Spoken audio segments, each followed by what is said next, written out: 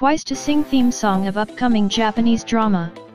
Twice is singing for the soundtrack of another Japanese work. Twice's upcoming track Stay By My Side, which will be released towards the end of October, has been selected as the theme song for the Japanese drama Shinaya no Dankoi Zuken. The drama will air on October 6 through TV Asahi. The fast-tempo track will portray the slightly sad feelings that any girl who's fallen in love will have through its lyrics. The drama is a remake of a manga of the same name, which gained popularity among women in their 20s and 30s for its relatable content. Twice confirmed these reports and also expressed, "Please listen to our song that will appear in the drama." Twice has recently been active in Japan with the release of their first Japanese album BDZ. The album achieved a #1 ranking on Oricon's weekly album chart a few days ago and has also maintained its reign over the daily album chart, remaining at the top of the chart for multiple days.